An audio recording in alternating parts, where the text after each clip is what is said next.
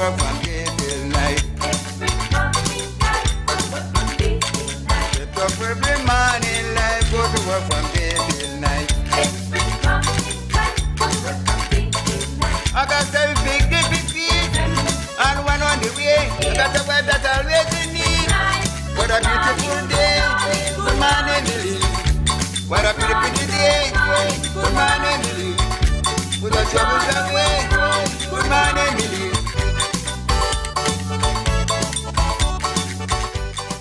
32 minutes past 6 o'clock, las 6:32 en nuestros estudios. Buenos días. Good morning, Belize, and thanks for choosing love. Good morning, Troy. Today is what day again? Today is Hump Day. Oh, so today is your day, right? Yes, sir. It's 27th day of July. It's Hump Day. It's Wednesday. Mm-hmm. And if you look hard enough, you'll be able to see the weekend on the horizon coming. But suppose you're looking up the hump and not down the hump. No, you should.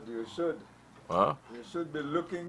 You should be looking down at the hump so you can see the horizon. So it's Hump Day, 27th day of July. You should be on top of the hump today. Today is Hump Day. You're at the peak. You're at the pinnacle of the week, midweek. If you're a 5-day person who works 5 days a week, then this is midweek for you. So yes, it is. It is. And certainly, Chief, you have a couple of showers this morning as we were coming into the studio, so certainly we'll call that showers a blessing. And certainly want to say good morning to all our viewers and listeners on this beautiful Wednesday morning, this beautiful Hump Day, 27th day of July, and those in the diaspora who are streaming as well. We're glad you could join us this morning. And we hope that this morning show will be extremely informative. We should be having the Prime Minister of Belize this morning. I'll be discussing all things Belize, especially as it relates to the economy, Chief, and how things are looking up. There's a lot to discuss with the Prime Minister, and so we hope to get him on the record for some of these issues. At the same time, I want to tell you that the Bolido last night was 63. The number drawn was 6-3 in the Bolido, and pick 3, 238, pick 3. Fantasy 5, 07, 05, 19, 23, and 30. 05, 07, 19, 23, and 30. Free ticket letter is D. D as in David, as in dog. Pat stands at $212,000, so you got to be in it to win it. If you're not in it, you can't win it. So the next draw comes up on Thursday, which is tomorrow. What you got, Chief?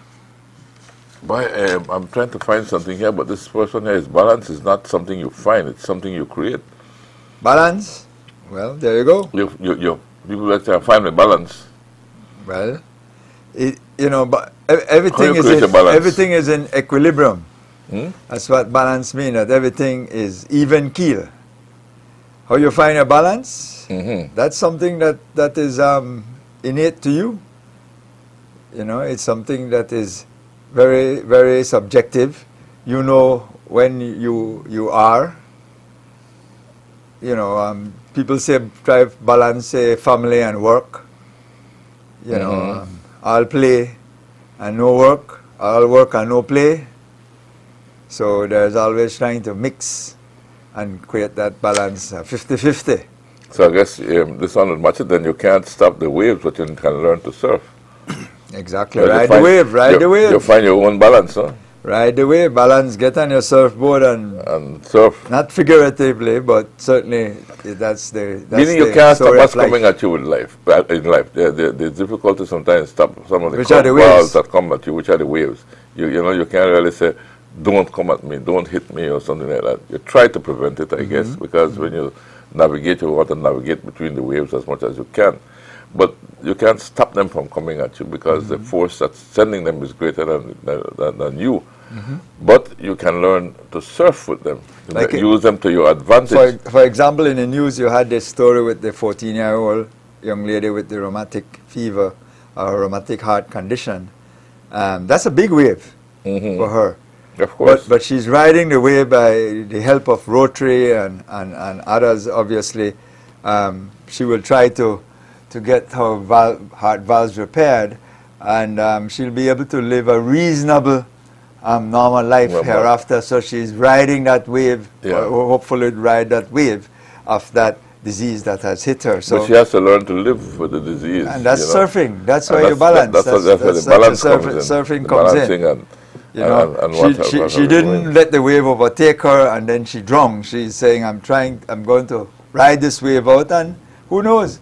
She may well live to a ripe old age, with the condition and a very fruitful life at that. So, you know, we wish her well, but it's just to use that as an example to match the saying that you just mentioned. And this is another good one here. Let no one ever come to you without leaving better and happier.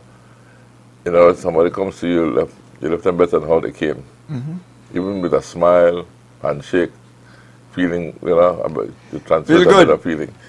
Yeah, that's something that especially today, which is Hump Day. You're getting ready for the weekend. It's a long weekend coming up. It's Emancipation Day that will be celebrated on Monday. Yeah. So we say, you know, happy to all those persons, happy in advance, happy Emancipation Day in advance for those persons who have that kind of, you know, that huge fervor. You know, there are some segment for our society that is nostalgic in terms of the whole slavery component that is there. I don't have that same kind of hang up, but that's for another topic. And try just before we do the break, I want, because after the break we open the lines because it's the only little time people will have to call. You know, but before we go there, I wanted to congratulate my cousin, Dylan Vernon, Ambassador Dylan Vernon, on the publication of his book, Political Clientelism and Democracy in Belize, From My Hand to Yours. You know, very, very eye-opening book. And I haven't had the time of read it. Stating the obvious. I can't, yeah, you know, but it's the way how you put it, how it's put, you know. I listened attentively yesterday at the presentations, but I want to read it for myself, you know. Well, I'm glad that you be able to get some hard evidence. Well, this comes out in time, you know, with the what's on right now for with the People's Constitution Commission. You know, this book really comes out. It's timely, you know, and I guess our members of the commission should really read it. Well, I think I don't know the content of the book, but the whole concept of it is an old adage that we have. It's a world adage. You know, political clientelism is a component that will be with us forever. It's not going to go away. It's been there forever, and it will not go away. There's some subtle, some open. Well, I believe, I understand what you are saying, but if you accept that it will not go away, then it will not go away. Governments continue to say, I built it. Yeah. I did it for you. Yeah. That is a clientism statement. Well, you know, my party did build this bridge. My party built this road. But this is my plan. If we accept it, it will never change, and it will never change. It will never change. If we accept it. It will never change. But whether we accept it or not, it is a way of how people's psyche is built. You scratch my back, I scratch your back. Quid pro quo. And there's so much ways that we can look at it. Some of it is subtle. Some people, they give you a washing machine, they give you a fridge, you need a stove, you need to pay your light bill, you need some Pampers money, you want to come to my clinic at this day. It doesn't matter when I knock on your door, whether it is a clinic system or I visit you in your household and give you a lead 20 or a lead 30. That's political clientism. And that will never stop, because at the end of the day, as long as there's needy, and there will always be people who need and want. So as far as you know, it happens in every country? Yes, it does. It does. There's no country that can say, that they don't have political clientism. They may have some advancement in terms of their legislation and say, oh, political contribution. But people give political contribution openly. But you have had presidents in certain republics, you know, around us that have gone to jail. But it hasn't stopped. Because of political clientelism. But it hasn't stopped. right? The point I'm making it is it won't I could stop. think of several right now that have been jailed and one or two that are still in jail because of the same. Well, corruption. Playing with the people's money. Yeah, it's corruption. But I'm saying that's a different position than what I would think the good ambassador is harking on. Read the book. Corruption is different than political clientelism. What I see the clientelism is that it's a quid pro quo. It's not you doing something that is shady or hanky-panky. It is open. In the U.S., they have political contribution. The U.S. realized that we can't control it because it's happened so much in the dark corners. I prefer to bring it out in the light. So they create legislation to actually have people give contribution openly. So you can declare, I am contributing towards the Democratic Party or towards some specific candidate or towards the Republican Party and some specific candidate. They bring it out the shadows one time. They even create a position called lobbyists, which is a profession. It's people who collects money to go and lobby the politician. Because it says, I don't want the politician to be taking any money under the table and doing anything shady. So let's do it openly. I will go and speak to Senator so-and-so on your behalf. Pay me, and I will go and make the appointment, and I will sit there and carry your message. Well, I always say that what happens in the U.S. does not justify it happening in Belize. I mean, I live in Belize. A lot of us like to think that the U.S. is a bastion of democracy, which is not. I always say that what we need to come up with, especially like how we're going to do this constitutional reform thing, is a Belizean system of government, right? A system that it doesn't have to be strictly a U.S. type system or a Westminster type system. It has to be something that works for us and makes a better way of life for our people. That's what we have to see. That's what we have to be gunning for. And if we don't gun for it or don't move towards it, then if we accept that it will always be the same, then might as well just sit down and do nothing. Well, we have over almost 60% poverty. But then we have to do something about it. So the constitutional changes have to be made to address that poverty. The reasons for that poverty has to be looked at and addressed in the reforms that we are about to make. The empowerment of individual Belizeans has to be done. You know, the mental revolution has to take place, where people are taught that they are responsible for their own destiny and not to be dependent on political patronage. I mean, there's a lot of work to do. Yes, first we have to accept that. But we can't say that you have stated, because we say you have stated, then you have stated. Yeah, but first we have to accept that it will never change. That it exists, because a lot of time we don't want to accept the fact that we prostitute ourselves. The mere fact that we're having this discussion is that we all agree that it exists. What we're talking about is how you address the situation, how you move forward with it. If you accept that you exist, and you keep saying it exists, and it will never change, then it never will change. And that's the point. Because you have accepted that it will not change. But if you accept that if you keep plodding along and plodding along and plodding along, one day it may change, then you find that things start to shift. Human beings are in their own right are selfish. And so when they are the ones benefiting from certain things, it might be done and people might not even be aware of what they're doing. You know why bribery is so difficult to prove? Because both persons are committing a crime. And that is why it's so difficult, because the other person has to incriminate themselves also to be able to have accuse the other person. Yeah. And that is what is a difficulty with in our system. But here. read the book, and then you talk. Quarter to 15 minutes, Chief, to 7 o'clock. That's right. Take the break and come back.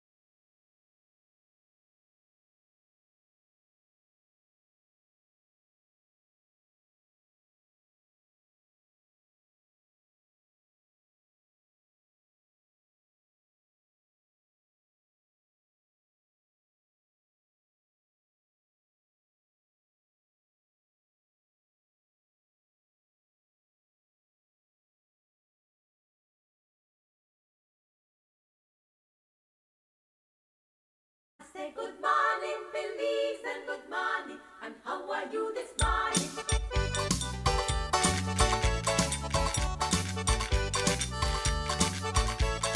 Get up every morning, life go to work from day till night.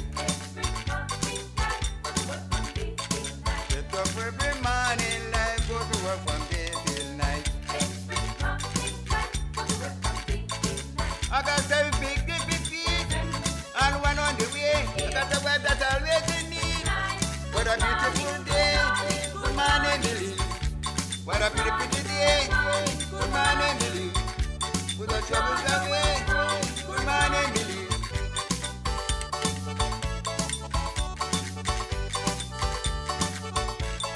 Get up every morning, life go to work from day till night. Get up every morning, life go to work from day till night.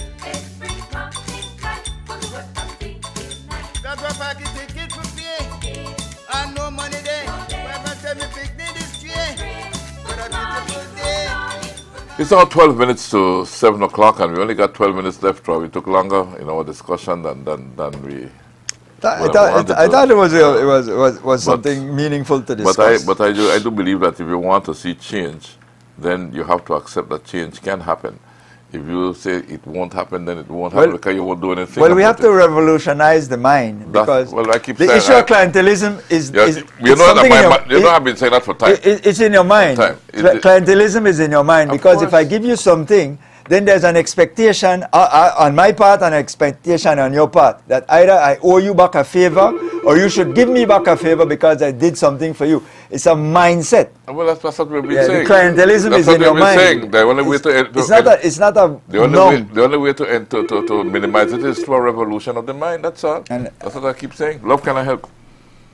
Yes, good morning, Belize, and what's the morning? Morning, sir. Yeah, Mr. Usher. Mr. Gab. Honorable. Russia here. Yes, sir. I would like to give a little report on a positive activity that's happened in Port Loyola. Mm-hmm. Yes, sir. But I want to state from the outset that I did not sponsor the event, right? I did not have it as such, right? Okay. Okay. So on Friday, July 22nd, there was a grand spelling bee at the Port Loyola basketball court, right? And the spelling bee was held by the Port Loyola Alternative to Violence Project that is under the Department of Youth Services, which come under the Ministry of Youth, Sports and Transport. So they are the one that did that thing, right? Okay. Okay, the spelling bee had 2 categories, for primary school kids and for high school. The high schools that participated were Excelsior, Mad Williams, Gwenlis, Palote, and Wesley. The primary school that participated were St. John's Vianney, Bornitia, Muslim, Holy Dima, and Queen Square. Okay. The winners for the primary school, I won't take long, the winners for the primary school, 8 to 11, Kimara Milton first, and Rika Pitt second. For high school, 12 to 16, Kyle Ventura and Kedrick Apollonio. Now all the participants received back to school prizes, and the winners, first and second winners for each category, received special prizes as well.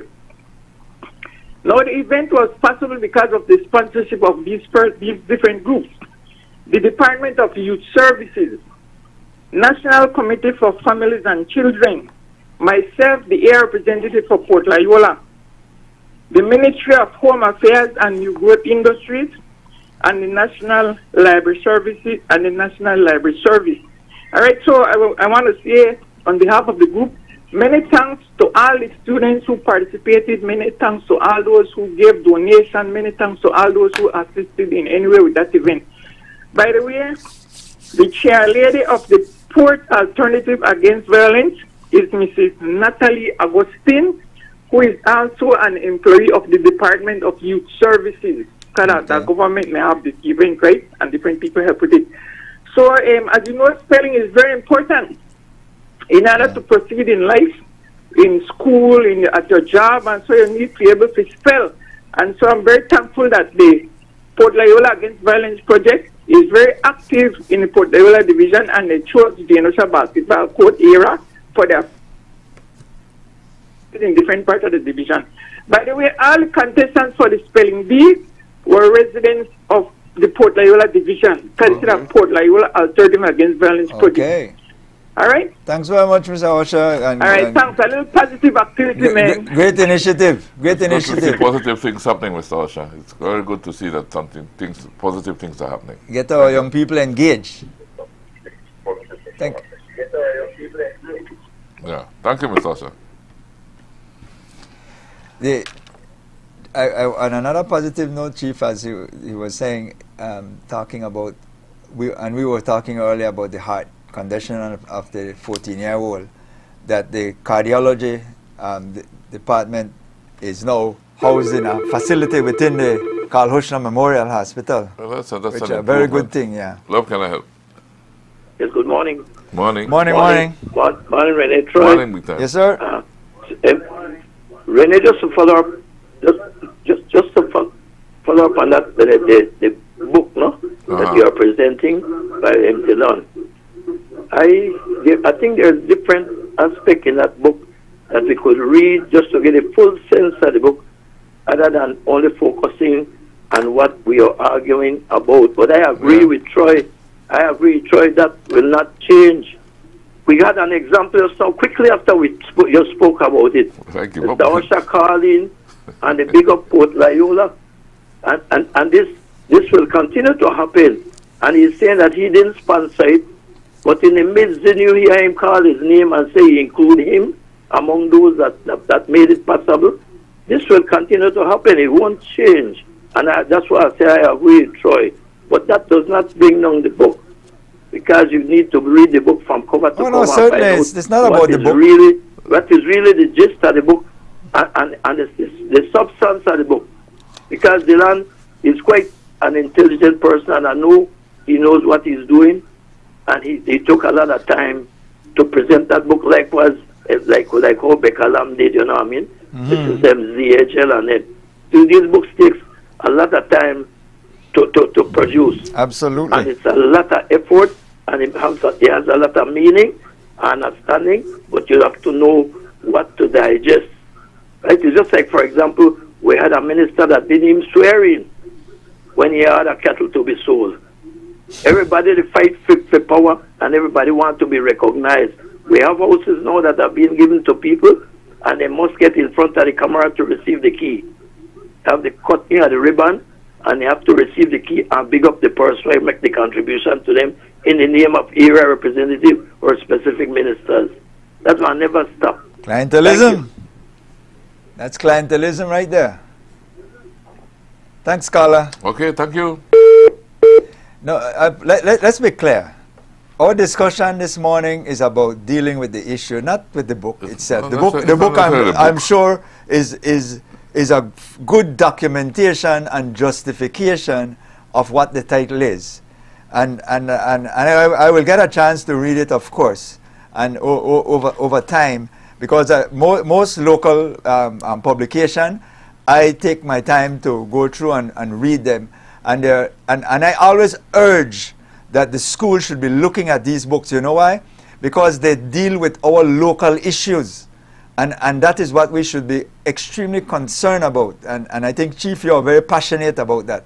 And that we should be teaching in school everything domestic first and foremost. We'll try if we were teaching that what you are talking about will be minimized. I would say nothing that we do will be completely eradicated, right? But it will be minimized and structured in a way that it benefits everybody and it's above board. I think that is what would be one of the goals. I myself, okay, fine, I listened yesterday, but I did not have the opportunity to go through this myself and form my own opinions, you know, yet, you know. And I'm speaking strictly from the cover, because I understand that this has been a perennial problem for us. Buying votes has been one of those things that was at the forefront. But buying votes have a lot of complexion assigned to it. If I give you a scholarship, there's an expectation. Okay, try. Can they buy your vote? If they can buy my vote? Yeah. Not really. I don't think so. I I don't think so. Because of the level, because of how you think. Exactly. But Okay. but why do I say that it can't be? But why would I sell my vote? Why would I sell my vote? There will always be because political. I have a need. Why do I have a need? Okay, it's like this. There was this guy. I think I used the story over. I must be tired already. When this gentleman visited this politician at his constituency, and saw people lining up and asking different things, and he said, "But wait, those problems you could solve by just doing this." The man said, "Then what need would there be for me?" Exactly. You know. So you don't want the problem solved. He says solve it peace. So they keep coming back to you ask the question, can somebody buy my vote? Right? Just to pick up on that example. Many persons in the past, and I've heard it in people very, very close to me, the caller mentioned the issue of the house. In the earlier days, Premier Price, they built these housing projects, these small little houses in certain areas in Kings Park. When he gives you that key, in your mind, you are obligated for life. You revere him. And for many, many years, Mr. Price was revered by people, especially the older generation. And you know what? That is political clientelism. So you can't say, can somebody buy my vote? I don't know, but if they do something that benefits me, like maybe fix my street, I might feel obligated that's a good man. But that is a way that my mindset believe that I owe him something. Remember, you put the man there for work for you anyway. Yeah, you voted for him to work for you. We have a reverse psychology that we work for him. No, you put the man for work for you. But over the 40 years, we have grown. And you hold the man accountable for working for you. Yeah, but over the 40 years. Did he do his job well? If he never do his job well, not heal me no more. And that is political clientelism, because that is subjective.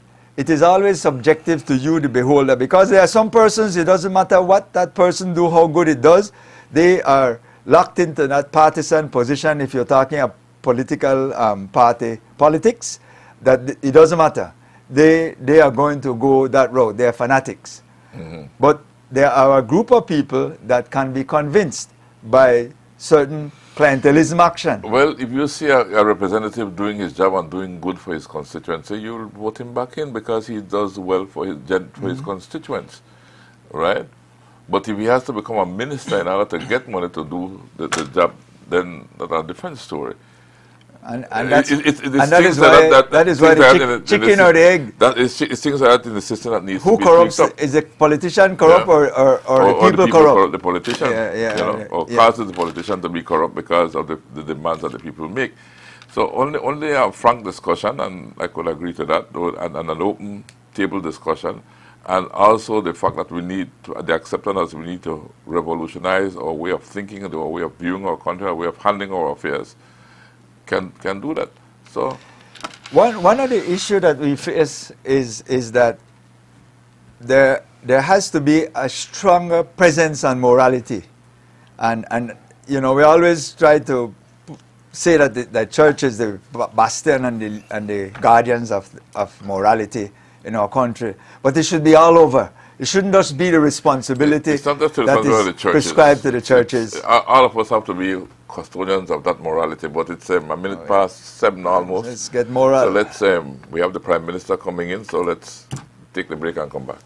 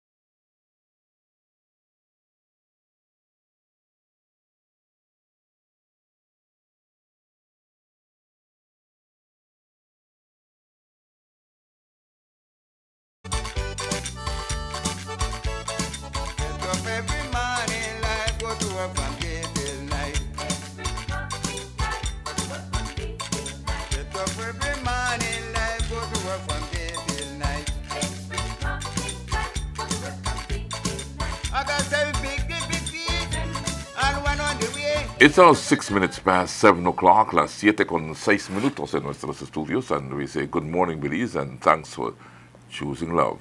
Thanks. You'll be joined in a few by the Honorable Prime Minister of Belize, John Briceño. Yes. He'll be here very shortly. In the meantime, we continue our discussion. Yes, and you'll just join us in the conversation. Yeah, I was mentioning, Chief, if you allow me, the cardiological center that is being developed at That's a welcome move. I thought that is extremely beneficial for Belize, because I think it was mentioned by the CEO that, you know, these cardiac conditions can develop persons that have other underlying conditions, like hypertension or diabetes, and so that can trigger these heart diseases. And having the ability to solve some of these problems here in Belize cheaper than having to go through this huge amount of effort to travel to other countries out of your space, your safe space, is very important, away from your loved ones. So it's important when you have that kind of support around you. Your healing is better, everything is better. Plus, it's more cost effective and it's more affordable. Well, it's keeping your money at home, because really it costs a lot to travel I applaud Dr. Koi it's a good move. And his team there and at Carl Hushner for sticking with it. You know, because I remember way back when they started, when people were coming, and then he was kind of understudying them. And then there are other people who are now getting that level of exposure. I saw Dr. Ling there as well. So those things are important for a country to grow. And it's good that we are jumping ahead too with the monkeypox situation. Yeah. You know, it's a global health emergency. It's been declared a global health emergency. And although we don't have a case in Belize, it's good to see that the Ministry of Health is not waiting for the first case to be identified. They are being proactive and ordering the vaccines and whatnot. I saw it was Monday morning. I had seen, I was watching television before coming on the show, and they were interviewing Dr. Gupta, and he had made the point that for right now, the only cure they have for it is the TPOXX vaccination, which is the one used for smallpox. You know, and he was explaining how much is available within the United States, and he made a very important point to me. Is that when they looked at the population, at that time they were saying about 2,500 people were infected, and he was saying about 70 to 75% they noticed was in people who were men who had sex with men. Yeah. And in that group, that's where the bulk of the virus was showing up.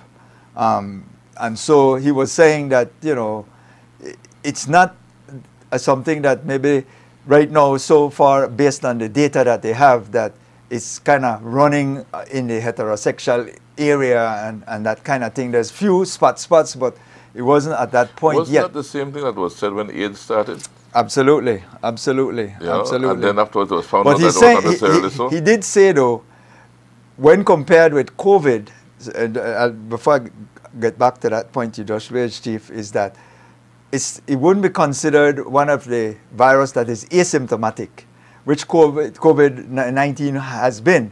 So you could have it and I could have it, showing no symptom of COVID, and then I start interacting with people and infecting them. While with this, because of the lesions and the visible thing on your skin, people would know you're infected, and therefore they can keep their distance. Another area that he says the transmission is heavy dosage of droplets or saliva, as well as bedding and clothing, no? So that's coming from that international standpoint. I'm sure our local view would be similar. And bear in mind that we don't have any cases here at this point in time that has been identified. But it's always good to be proactive and not wait till the cases start showing up to then take action. Well, I'm glad that we have the ability to detect it. Prevention is better than the cure. We have the ability to detect it right now. It maybe, as Dr. Musa had said, we don't necessarily have the ability yet to detect the strain, but we do have the ability to detect that this is what you have, monkeypox, and so you have to, I guess, isolate yourself in initial stage. So right now we don't have any inoculation in place, but I think that we will have to start to move quickly as a region. And the COVID count seems to be moving down as well. So. Yeah, and like she mentioned also, there's going to be plateau and some spike with the new subvariant that's coming, the B5. However, important that we continue to practice the safe protocol. No? That can't be underscored at any point in time. You know, we can't underscore it enough, and we can't diminish the protocols. You're getting in crowded places, as she mentioned again, and it's indoor. Wear your mask. It's the most prudent and wise thing to do. You know, so I believe at the end of the day, the 90 case, we're getting down to double digits, and then we only have about 400 plus active case, which is not extremely alarming. However, you know, it do impact us economically because you have to be away from work, and so when you test positive, generally people don't want to be around you. So sometimes you don't feel bad, but because you can infect others. Well, once you test positive, you got to take the measures that go along with it. Because when I had it the second time, you know, after about the third day, I really felt normal, just that you had to go through the course until you were able to get another test that says that you were negative. So it's those kind of situation that we'll have to grapple with. I believe as we move through time, it will be treated as a flu. The same ideology is going to be employed. Well, I think right now more people will be dying from the flu right now than from COVID. Yeah. Right? So yeah, so indeed. How you end up looking at it. So it's important that we understand that taking our necessary precautions will continue to be necessary. And if we don't do that, then, you know, we're kind of exposing ourselves, and at some point in time, it may well affect you, you know, significantly, hospitalization. Take your precautions. Indeed. So it's very important that we do take our precautions.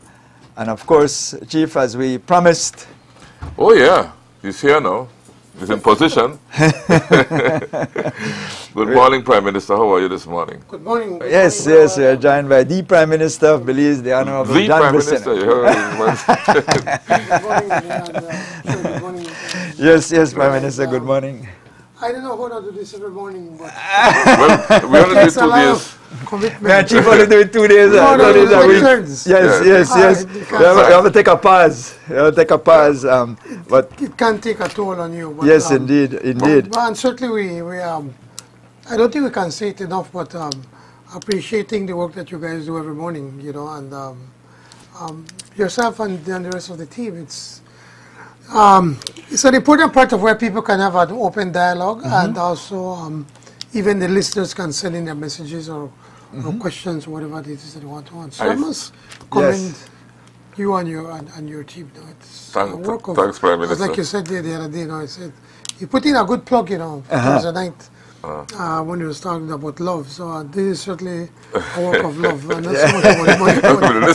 But good morning again. Good morning to everyone, and good morning to your listeners. Thanks again for inviting me to be here on your show. Last week there was some kind of confusion as to which show is supposed to appear. Yeah. But here I am. But you're on the show right now, right? The show. The morning show. The morning show. The morning show. It has the widest coverage. Yeah, for sure. Prime Minister, you know, you are ranked as the second most popular or accepted leader of government in the region. That's good, you know. Congratulations. I looked at it and I said, wow, you know.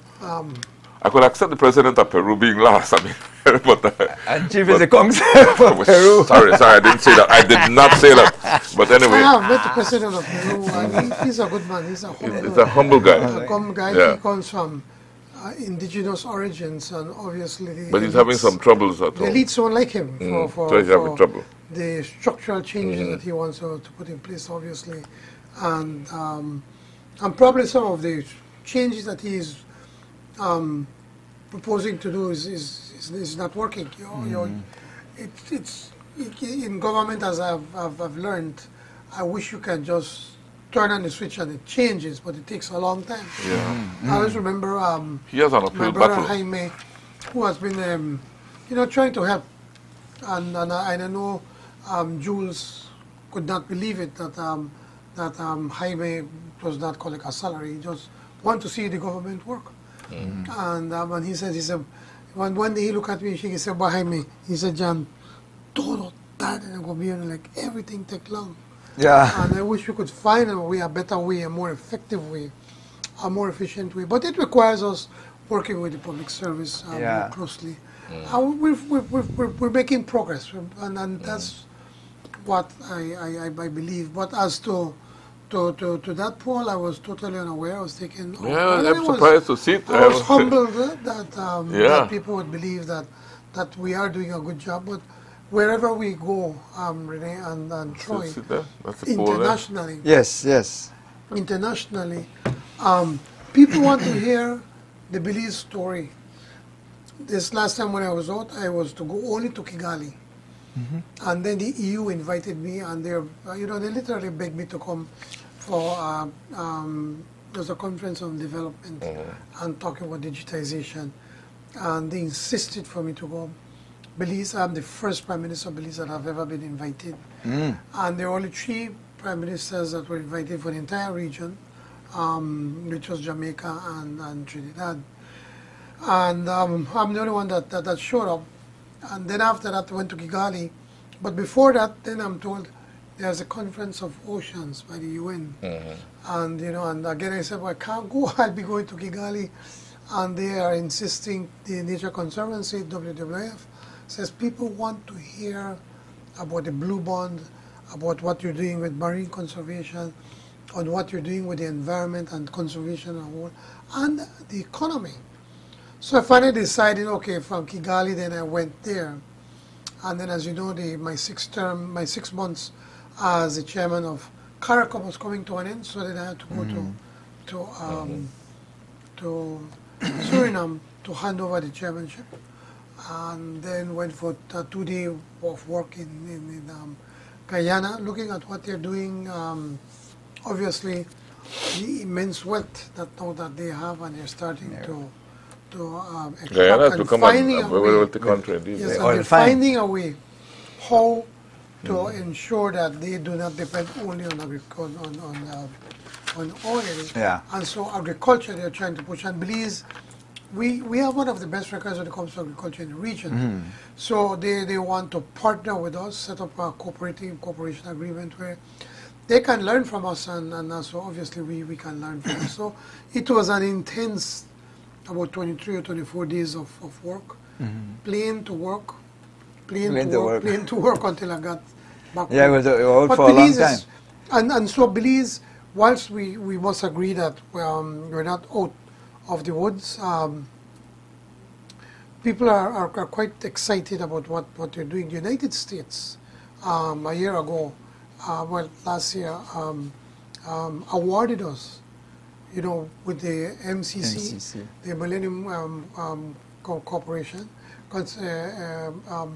in working with us and set up a program of grant money, which could be as much as $200 million American dollars, US dollars. And one of the things that we've said, it would be, if we just go through the entire process, it could take about 5 years. And said, listen, we don't have 5 years. Belize needs help now. And we have identified education as being a key priority of this government. And Minister Fonseca and Minister Koi flew to the United States to see with the people at the MCC, to talk to them and make the point. And then I also spoke to the manager, Miss Albright, and her team, and we managed to convince them. So now the team is just being set up, so we're starting to work to be able to see what programs we can put in place to be able to move our educational system in the right direction using these monies. So, guys, I mean, there's a lot for us to be proud of, to be excited about. I like to tell people, the foreign minister, the financial secretary expressed it best when he met us, the first meeting that he had with us as a cabinet. He says, listen, Belize is not at the cliff. Belize is off the cliff. Now we need to have a safe landing. And thank God, thankfully, we had a safe landing. And now the economy continues to grow. Last year we had the biggest, one of the largest, or fastest growing economies in the entire Americas. I mean, the IMF has confirmed that. And this year, despite that there's a slowdown all over, the confidence that we have built in Belize is allowing the economy to continue to grow, that you have more and more people to come to invest they're investing in tourism, they're investing in the BPOs, the call centers and so forth. They're investing large numbers in agriculture. For instance, we have the Obregon group who has planted over 3,000 acres of coconuts, you know, down south, and well, many of us, including my brother and I, we are planting. We have already planted like 500 acres. Coconuts? Others are starting Coconut seems to be there's a lot it of has. the future. So agriculture, you know, what we're doing with opening up the doors to export cattle into Mexico, with Guatemala, negotiating with Guatemala a partial scope agreement, expanding the numbers of goods that we can export into Guatemala. These moves are making it possible for Belize to be the true bridge from Caribbean to Central America. Because a number of companies and people that I've met in Guyana and, for instance, in Suriname and Trinidad, they're saying, listen, with what you're doing, then we can move some of our products into Belize, add value, and then export. How will they into deal these with markets. Transportation? Well, the transportation is a big issue. Yes. And one idea that we were talking, and we need to follow it up with the agro-productive sector. They're saying, listen, if we can pool our resources and lease a 3,000-ton ship, so they are available. There are a lot of them that they're no longer in use. For a pittance, we can then load our products into this ship and then go island hopping. And as we go to these islands, we can pick up their products to bring to Belize. So it requires a little more of work. Well, some logistics. But there's so much that we've been doing, and that is why the economy continues to grow. While other economies are shrinking and they're having problems, our economy continues to grow. Our first quarter, we had over 5% growth. Would you say with the easing of restrictions and barriers has assisted tremendously? That is one of the things that we have done. Well, first of all, when it comes to the issue of COVID, we were among the first countries that started to ease up restrictions because we quickly realized we have an open economy. We have to allow our tourists to be able to come in. We have to allow business people to come into Belize to do their investments, and for us to be able to export. And as I always, like to joke with people and saying, that was a brilliant move. He says, a genius move that you did. I said, yes. I said, but if it had gone wrong, But to me, it's best that we do something than not doing nothing. And our government continues to work. We have a hard-working cabinet, and I think that is starting to show. I remember one of your early promises was that the ease of doing business in Belize would be improved on through legislation, the speed at which you get responses and that kind of thing. We're changing legislation. We just last week we presented our new policy and strategy when it comes basically to easing doing business in Belize, and so we're doing a number of things. Hopefully, probably next week I will sign an agreement with Quintana Roo, with the outgoing governor, with the blessings of the incoming governor, for our business people to be able to do or to be able to work closer together between that state and Belize. Prime Minister, as people would say, the elephant in the room, the fuel prices, inflation. Sneak peek into cabinet. What's the plan maybe going forward to see how there's a possibility to kind of stem or ease the pain of what inflation is causing, understanding clearly that a lot of it is imported as well, under the world all globally. of it is imported. Yeah. And there's not much we can do more than just work with the taxes. I wish we could say we can afford to give subsidies, but we can't.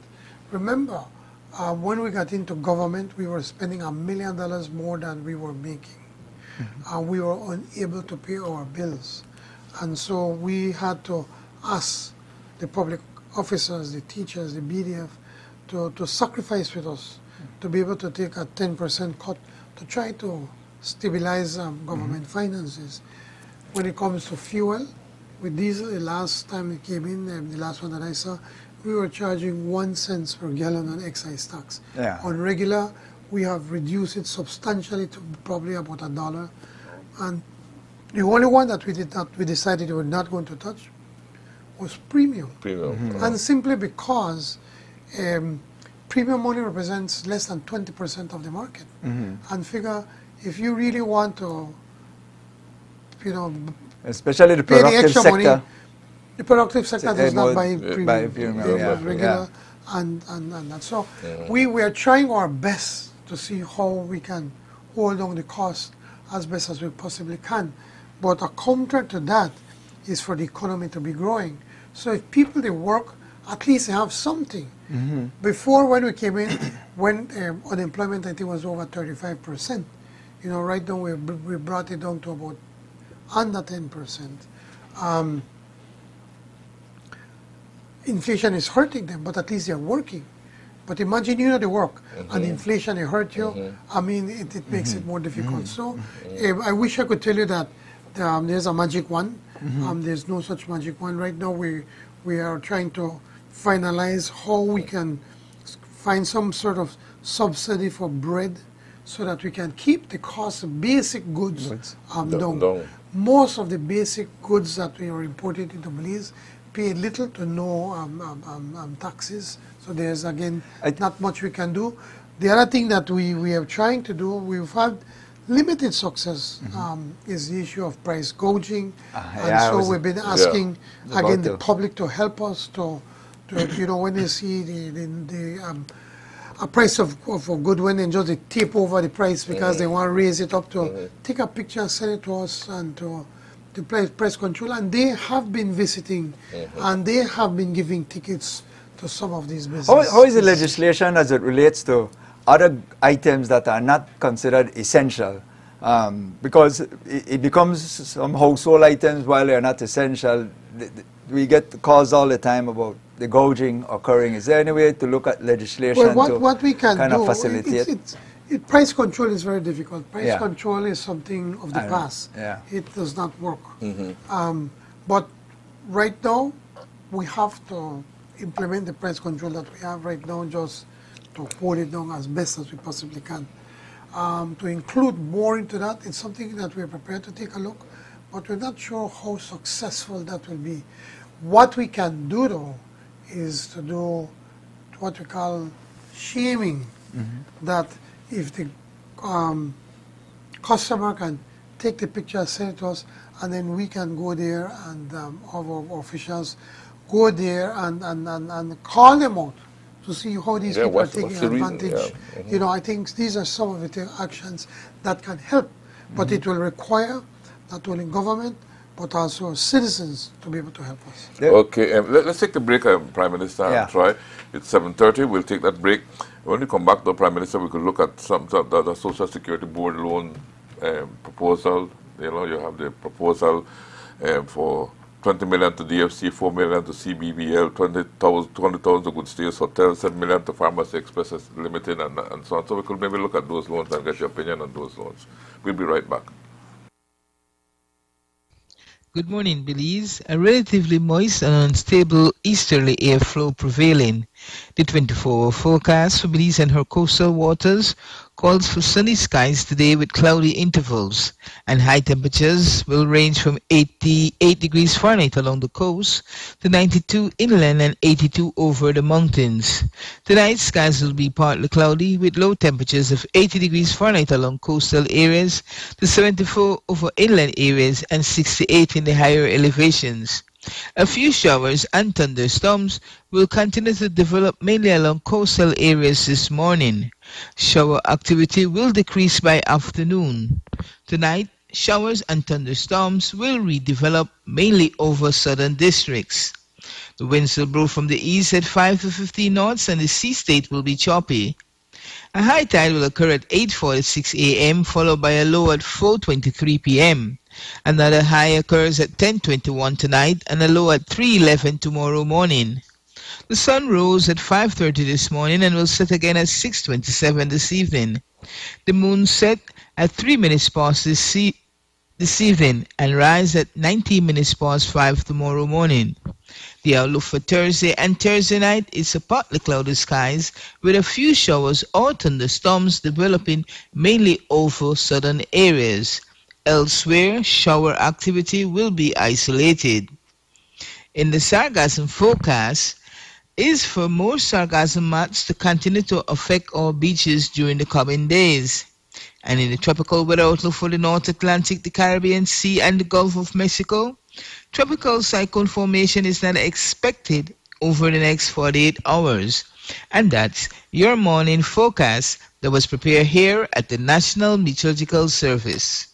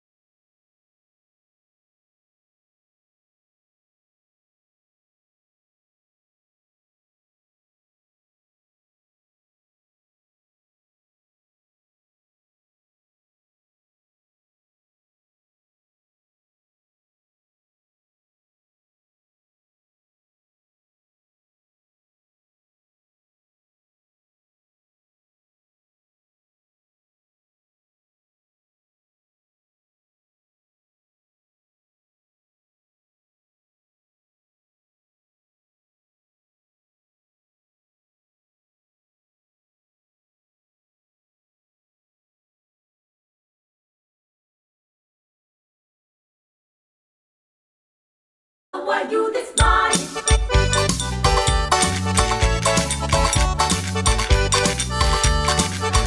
It's 18 minutes to 8 o'clock, las 8 minutos aquí en nuestros estudios. Good morning, Belize, and thanks for choosing love on a beautiful hump day. Okay. Make sure you wake up in the Prime Minister, because sometimes I go sleep. It's Wednesday. No, right. Imagine that if they accuse me of... They accuse you maybe Monday, but not Tuesday. Yeah, no, exactly. I tell him every time I'm on here, I'm bright-eyed and bushy-tailed. Prime Minister John Briceño, our guest this morning, and Prime Minister, it's always good to have you here. Thank you very much. Right? I hope you come more often to visit us, you know. I know. Yes, Prime Minister said we'll have a later show, so that you don't have to get up this early, right? Well, we could work on that too. No, that's fine. We could have the Prime Minister show. You see that? See? Maybe a monthly event. Maybe a monthly event. Yes, the Prime Minister show. And which might be refreshing. See? But before the break, Chief, you had raised some questions that left the Prime Minister with to ponder. Yes, we did. I said some questions. The SSB loans, particularly. I wanted to touch on those. There is the SSB loans. There's a process, obviously, and I think last week four loans were advertised that the board have intention or proposed to finance. And you know, there was a back and forth. I think one of them that jumped out in the public domain was one for Pharmacy Express, one for $7 million, and I think that became an issue. And maybe because of what I consider to have been an unusual event where a release came out sometime like around Sunday night or thereabout from the Ministry of Health and Wellness, saying that they do have some concerns about that loan. I found that a bit unusual. I can't recall seeing that occurring before. But how does that dovetail with, understanding SSB is autonomous, but how that dovetail in terms of the cabinet itself and your office? Yeah, I think you said it right. Social Security is autonomous. As the Minister of Finance, I do name some members on the board, but they don't report to me. They're autonomous, and they need to follow within the law what is the policy of Social Security. And their investment policy is to be able to use the monies from Social Security to invest, because just the monies that you give is not going to be enough to be able to pay you when you get sick or when you retire. So they have to invest this money. And the idea is to be able to invest the money in the productive sector of Belize that would create, generate more income, generate more wealth for the country, create opportunities and jobs for people. And so that is the general framework that they operate from.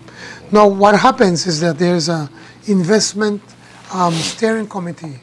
These are professionals within Social Security. They accept the applications, they review it, and they make their recommendations to the investment committee. The investment committee then takes their recommendations, would take another review, and then if they don't see an issue, they pass it on to the board.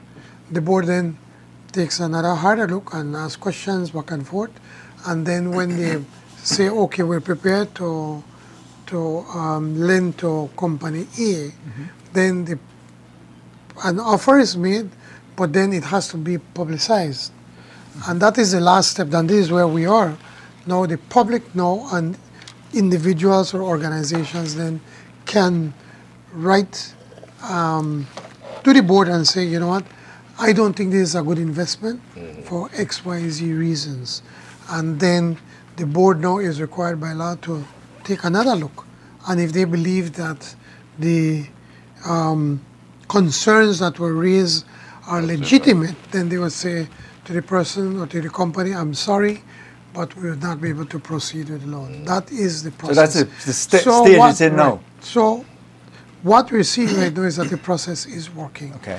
That they've made the advertisement, and then there's this one in particular over the pharmaceutical company that a lot of people have been raising from the time it was publicized.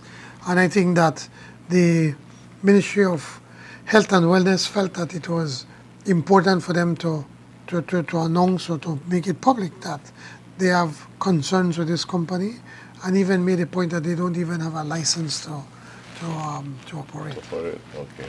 I see. Very important. So, well, at least the process is working. But and I know there's a certain individual out there waiting for the government to slip for them to sue us, and so we have to make sure that we follow the process to ensure that it is done correctly, and then if we have enough people are saying, and with reason, as to why we should not make that investment, then the board will relook at it and decide whether they will proceed with the loan or not. And those reforms were done after the 2004, remember when the G7 and one of the things we were concerned that the monies from Social Security, whilst we strongly believe that they need to be invested, they have to be invested in solid investments, investments that will help with the development of the country, but also investments that will bring profits and help to build up the fund for Social Security. Yeah. And what was pointed out to me is that every investment that they make, the interest rate must be higher than the highest rate of interest being charged on deposits. So it has to be either at that or a bit higher. So we're ensuring that we could get the best monies as opposed to just park it in the bank. We could take the opportunity of helping to invest. For instance, right now, the DFC is working on a loan for $20 million to be able to make loans available, especially like to the public officers, to the teachers, kind of lower middle and middle class citizens that can have affordable credit, access to affordable credit for them to be able to build their own homes. And the DFC has had a very good reputation with the Social Security. They have never defaulted on that loan. So again, from my mind, on my end, and I'm speaking not as Prime Minister but as a citizen, that in itself I think would be a good loan. A fair investment. That's something that I don't believe people would have any objections. I understand the DFC has reduced its interest rate, right, Prime Minister? Yes, they have reduced their interest rates. What they have been doing, they've been making a lot of changes amongst them. What has happened is that we have went from one extreme to the next. Under the PUP government, we were too lax, and just trying to, again, because we had this urge to be able to get the economy going. We made a lot of questionable loans, and DFC was getting into liquidity problems. And so when the new government came in, the UDP then came in, they claimed that they rescued it. They partially rescued it, that they could keep the doors open, but they shackled them. And so that they really couldn't do much for development. I remember my brother and I wanted to plant 70 acres of cane, of sugar cane. And they're saying, why DFC is lending money for cane farmers and everything. So I went to take a look. I said, we are paying to clean the land and everything, but we need the money to be able to. And they give us a whole long list. And I said, how long is this going to take?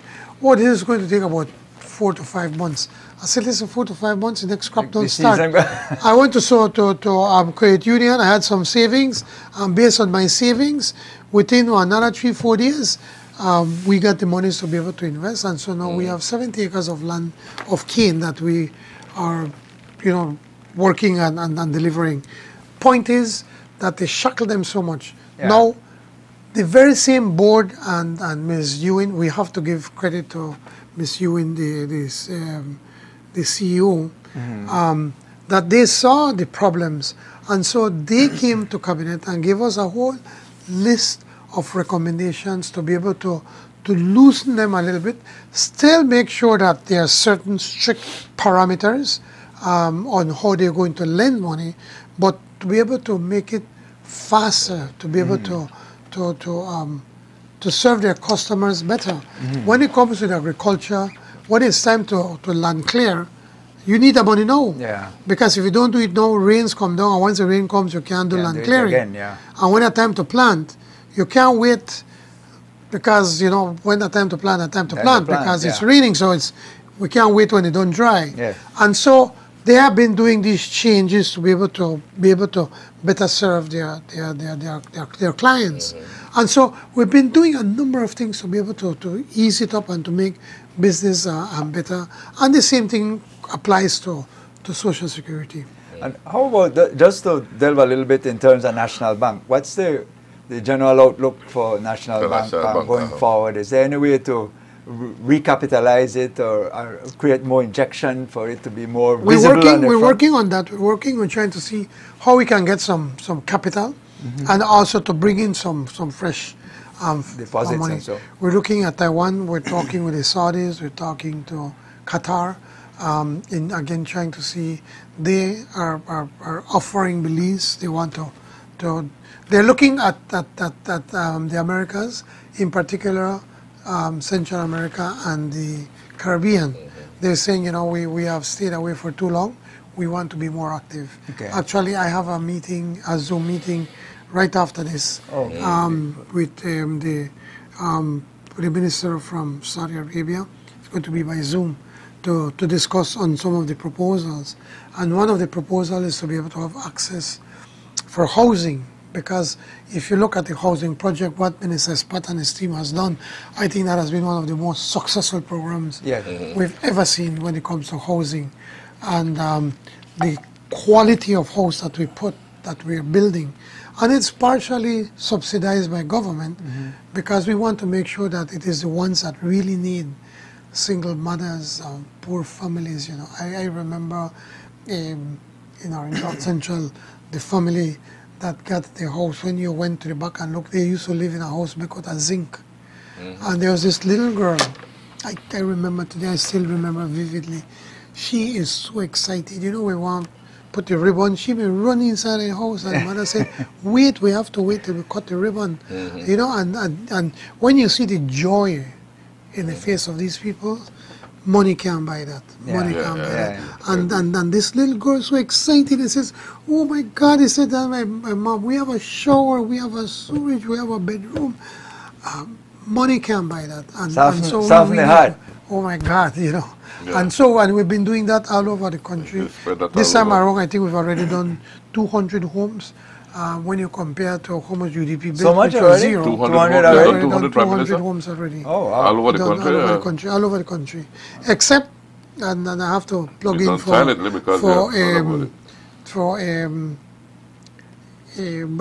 Oscar Kenya. We've not been able to build, but yesterday he brought it up. He said, what happened about Belize, Toledo West? But because of the issues we have with the Maya, with the MLA, and then we have to tread very, very carefully how we want to. But we want to start to do that very soon. Right now we have one in Minister announced in Boom, in a housing division that was done by a private contractor. I think they are about to finish 50 homes. Wow. And so we're going to be sharing it among some of the representatives here in the Belize City for those that need, and also for the area representative from Belize Rural North. So we want to do transformative things. That is why when we work in the economy and expand the economy and opening up new industries, we're creating jobs. I know I was hearing you talking about the book about political tribalism. I always say, once we could get people working and they become independent, they will not need to ask anybody for any help. Once we could have the free education system, they don't have to ask a minister to help them to send their children to school. When we could expand the national health insurance, they do not need to come to a minister to ask for help. The problem is right now, and it is easy as an academic to be able to look at it from 20,000 feet and skin up your nose and look at them people, look at them poor people and go big people. And reality should know better. Is different. The reality is that we have a poverty rate of over 60%. Thanks to the UDP, we are working to reduce that. But we don't have the social safety net that other countries have. Other countries have unemployment benefits, other countries have Medicaid, you know, and that where you can go to tap in to be able to get some assistance. Right now, unfortunately, we don't have that in Belize. I hope someday in the future, in the not too distant future, we can be able to do that. But I tell my colleagues, the best social program that we can have is one where we can put people to work. Because once you work, you empower that person. You make them more powerful. You make them more independent. Give them and pride. they can then, and also a more sense of pride that they can look after themselves. Minister Tran, I usually talk about a sewing factory to sew uniforms. I mean, we have uniforms for BDF, police, you name it, you know, scouts, you name it, that we keep importing. And there was once this Williamson Industries that employed most of outside Belize City women. That and Nova shut down. Any thought being given to maybe facilitating somebody, encouraging somebody to come up with such an idea of a sewing factory? Well, a few people have tried, you women? know, if you remember, Dr. And protecting them, because they have to get some protection. It has to be Dr. some Pitts legislation. tried. Dr. Pitts had a small program going at the Pongyard. You know, I visited them, and they were doing some bags and so forth. But you have to have scale, one. Secondly, you have to give them some kind of protection. In the sense that you would have to raise the tariffs. Once it really, it was offensive when I heard that at one time that I think it was Social Security, that they were spending like $275,000, I think it was Social Security, to import their uniforms from Trinidad. Yeah. When we can do that here. But again, you can't expect the government to do it. Somebody have to come with the idea and said, listen, I have this plan. For instance, there's this young man, Jaime Marin. One of the shoes. Or Urban, something like that. The one with the he makes shoes. some really good boots. And we have to support them. For instance, and I was very upset with the BDF, because then the BDF decided that they were going to import their own boots. But this time around, I plan to meet with the young man and to meet and to see how we could have, say, like BTL, BL, the police department, the BDF, to buy their boots. It's being done in Belize. And they're starting, he says they want to start to buy leather that right now, one, either we throw it away, or B, the Mexican, the Guatemalans come and buy it for pennies on the dollar. And so that they can provide these services. And I know sometimes they like say, oh, but the quality, but how will the quality improve if we don't use it and say, okay, this is where we can improve. Yeah. You know, and I hear they're good quality. We have to, for instance, I just got a picture right now. There's a person from, I could look it up right now, from Sokots, that's building, he is building banana fiber chair is now available. He's a Humberto Chulin. He's an artisan and co-owner of Belize Banana Fibers. You know, and when you look at, I wish if the... You can send it to me and I'll get it to the technician. Yes, so I'll send it to you right now. And I'll get it to the but technician. There are many Belizeans, I get the message that you're saying, Prime Minister, because I go about on my Belize Watch shows and I see many Belizeans. I send it to you. Sure. The other day I went on my wife site on Facebook. They had some shoes, again, another small group. That I left the house meeting when I could have take one break, run there to buy shoes for my wife. $25, and she said it was good quality that was done, and I said, let's try to help them. And so they went to the office, and then I asked my CEO to work with them through the Chamber of Commerce, through Beltrade, to see what assistance we can give. And now what we will be doing shortly is we will be going what we call MSME Road Show. Giovanni, I sent you the photo that Prime Minister spoke about. You could just put it up so viewers and listeners could get an idea. So, we are doing the, we have a national SME road show. Okay. Whereby we could highlight some of the things that small and medium enterprises. That we're doing. Yes. That'll be district. It will be going. It's a road show, the National MSME Road Show from the office of my prime. My office. Prime Minister. The launch will be doing from. We'll be in Corozal, the 24th of August to the 26th. Orangewalk, August 31st to September the 2nd. Belize City, September 7th to the 9th. Punta Gorda, September 14th to the 16th. We'll send you the information. Sure. We'll be in Kikaka, in Bamapan, San Ignacio, Dangriga, all over. Placencia, San Pedro. Yeah. We put it back up. Yes, that's there it is. That's the young man. Yeah. And we need to support it. I mean, fiber, banana fiber. Banana fiber. So we and we have an abundance. Incredible. We have an abundance of banana. I mean, sometimes it's being thrown away. I wait to understand sometimes. Not all of it is ready for shipment and are accepted for shipment, and so it's available for us to produce things. So it's always innovative when we see people doing things. His name is Humberto Cholin. He's the one that's working on it. And maybe we need to start to have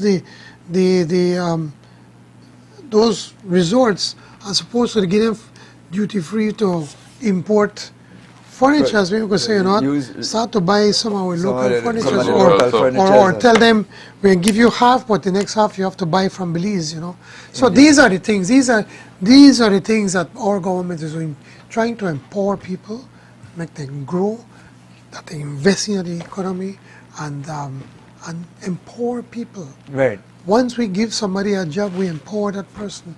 We give them independence. So there's a lot that has been done. With the little that we have, we've been doing a lot of work for this. Maybe that's why they rated Belize so high in one of the local doing down-to-earth work. One of the local criticism is that, granted, what you've just said, the government is doing a lot, but there's not a lot of public relations that is done to kind of get the message out there for the wider public. The persons who it affect, of course, they know that they are getting the support, but the wider population doesn't get an idea. So that's why you always end up with all these discussion occurring, sometimes cynicism, sarcasm, but because the data is not being. I think cynicism, and some journalists live by cynicism, and it's unfortunate. Instead of making people feel worse about themselves, let's try to uplift them. Come with good stories, And yes, we need to show some of where we're going wrong, but also try to put, to show all of the good work that is being done, because then it helps all of us as Belizeans to feel good about ourselves. Yeah, like the cardiology department that that's a good move. Yes, that's very good. And just these are some of the positive changes that we want to do. Look with NHI, with the very same funding that Pablo Marin was spending in Corozal, just in Corozal Town, and I think they set up a center in San Francisco that was not working. Now we are covering the entire district and providing even more services than what was being provided for the same money. And this is what you're saying. You're getting value for money. Yeah. 6 minutes past 8 o'clock, and we got to get some value. When you come up, we want to touch on the Taiwan loan that was recently passed, supplemental as well. And things like Blue Bonds update.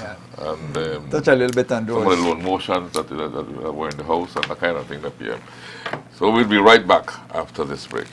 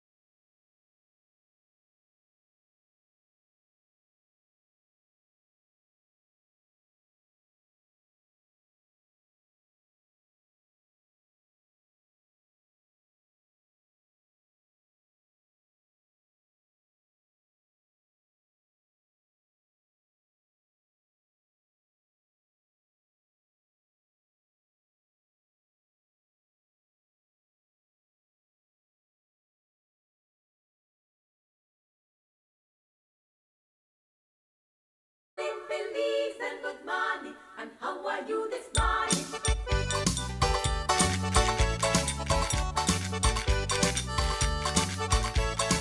Get up every morning, life go to work from day till night. Get up every morning, life go to work from day till night. I got 7 big feet and one on the way. I got a wife that always in need. It's now 10 minutes past 8 o'clock. 10 minutos. Prime Minister John Briceño, our guest this You morning. got to be at work at 8, you're late. Well, and you know, most people getting to work right now have on their radios. So Yes, certainly, and we want to make sure that they don't miss any of the Prime Minister's statement this morning on positions on what's happening within the government is very, very important. Prime Minister, at the last House sitting, there's several loan motions that were passed. The big one, of course, is the 150 million or 75 million US borrowing from Taiwan. For, I think it was listed as general purpose.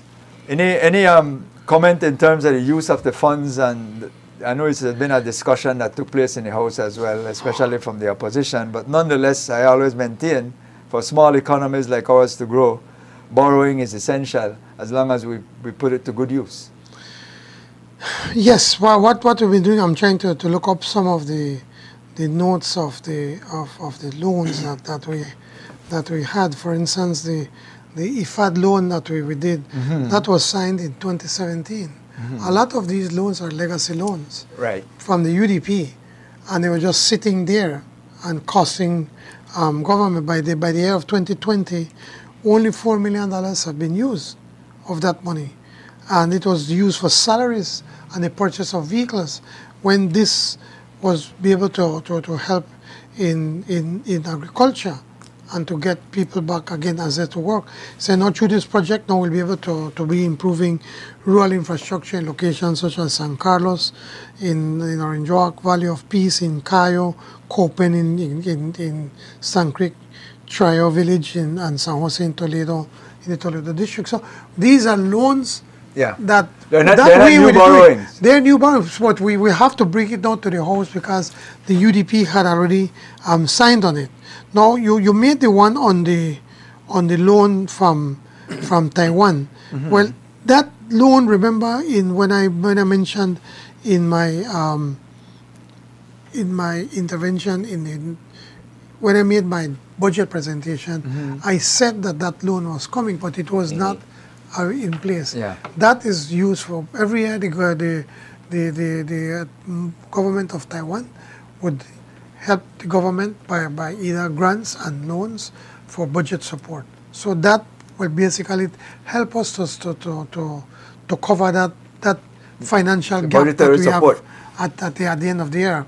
Remember, this year we are only having a primary surplus of just about 1%, and we need to increase that to a minimum of 3%. And so we still have to control and tighten what we're controlling. Tighten on what we're spending, but we also now have to increase revenues. And when we look at what the revenues that we've been collecting, we've been doing a pretty decent job. So that is what has been helping us. For the benefit of the listeners, primary surplus is just the difference between the revenue and what the you collect and what you spend. And so it's what is remaining. It's called your primary surplus. Your change. Your change. Or some people, if you're dealing with true financial, they say, well, that is your net profit or something to that effect. But it's called in government, in terms of government fiscal, it's called your primary surplus. Then, of course, your Cap 2 and Cap 3 expenditures would come afterwards. What would we do with the blue bonds, Prime Minister? Well, the blue bonds were, again, that was to pay off the super bond. We saved $500 million. But now with the blue bond, now we have to start to pay. But what's innovative about this is that, one, it helped us to set up a fund for marine conservation in perpetuity, a trust fund. And we've put in seed money of close to $24 million US. And the expectation is that by 2040, we will have it at least 100 million, and also that we can then get other countries other donors to be able to put monies into that fund so it could become larger. That's one. But secondly, every year a portion of the payment of the blue bond, $8 million is set aside every year, of which 40% the government have access to be able to help with the fisheries department, also, or to coastal zone management, and then the other 60%, then the local NGOs that are, and communities that live in front of in the coastal areas can then come up with projects and get it funded through this. So it is a win-win for everybody, and that is what other countries are looking at what we have done. Now, despite the fact that we are such a small country, we could have managed to turn around and pay off a private debt at 55 cents on the dollar. It's something that has never been done before. Right. The best that they did was one, I think it's Vanuatu, or I don't remember one of the small Pacific islands. I think wasn't it Seychelles? Seychelles, I think Seychelles, yes. So, yeah. For it's about $23 million. Yeah, Yet here we came with one where we tackled a bond that was over $550 million. And what is most troubling to me is that under the UDP, for 13 years, the UDP paid the bondholders over $700 million yes. in interest. Yes. And the bond did not go down Principal a single did not, cent. yeah. Actually And now, increased. yes, actually it increased because they capitalized on two times. Yeah. In two occasions they did not pay and they capitalized. So it went yeah. up. Now here in 6 months, we negotiated that. But it required, as when I gave my speeches in Lisbon, I said, listen, you all are looking at the pretty part of it, that, oh, you managed to get this done. I said, but it also required some sacrifice and pain that we had to be able to convince the public officers and the teachers and the BDF to be able to take a pay cut at a time when you needed it most. But we had no options. And whilst the unions did not happily sign on, they realized and they understood that we had to do something. So they became a partner with us in this. They were a part of the success of getting this done. When the bondholders saw that we are doing these tough decisions and trying to cut government expenditures by 20%, then they said, all right, we're prepared to talk. And then we said, well, here is this is the deal, all or nothing. And that is how we managed to convince them. And of course that restoration has occurred during the month of July. Cut off two-thirds of the weight, because it was actually a 3-year program, but you're actually returning it back in 1 year. Well, yes, what we did is that the salary cut was for 3 years. And we said, when we met with them, we said if we set certain parameters, if we could get the economy to grow at a certain rate, and if we can collect X amount of dollars, that then we are going to give them the 10%. Now that we have given them that percent, that 10% back is translating to about $5 million a month. So you're looking that we have to find another $60 million per annum to be able to pay us. To pay that But back. I think it's something that's worth it, and we believe it's the right thing. And we always say the government will get back some through PAYE and other areas. But that's very, very little. Extra spending that will take place. The good spin, I'm sure. But it is going to be a pittance. More importantly, though, if that they have monies, they will also be spending. They will be buying. We'll be able to collect some taxes. They'll be able to invest. Because the people, there's more spending money, then other people invest and they create more jobs, more taxes. So it's a $60 million injection. Going into the future, there's always a concern whenever we sit here in Belize City of the connectivity of Belize City with the rest of the country. I mean, there are just 2 bridges. Thank goodness you're replacing the Halover Bridge. Yes. But the other one is the Hector Creek Bridge. So there are only 2 outlets from Belize City, which is the main metropolis of this country, to the mainland. any one of those bridges go down, I'm in serious trouble. You know, there's no third or fourth. Any consideration has been given by government to perhaps building a third exit entry into the city in any way, fashion, or form? Well, there has been talk and of finding a way how then we could connect Belize City straight to the bypass, or how you call it, the John Henry or the John Smith. the John Smith Road, The Link Road. the Link Road, right? And from straight across. Yeah. We've had that kind of discussion, but I'll be honest with you, it's not serious at the time. We have more pressing matters right now. We have to fix a swing bridge. Yeah. I mean, again, it's Belcan Bridge, it's a Belcan shame. Bridge too. It's a Belcan Bridge shame too. that the UDP government, that is a Belize City centric, there was a Belize City centric government that spent $600 million from our oil money, $500 million on the Petro-Caribbean money, did not see it fit to redo the swing bridge because you can't repair it anymore. And I must commend Belindo. I know that Jules made a lot of fun and mocked him, but at the very least, Belindo has a practical approach to things as to how he could shore it up and firm it up to buy time so that then we have to build another one. But the one what is most troubling is that the UDP government was aware that a vehicle, a boat or a barge or something hit the Belchina, one of the boulders or columns that hold up the bridge, and that it's leaning, and it's exposed now to the elements of the salt. And you know what salt does to steel.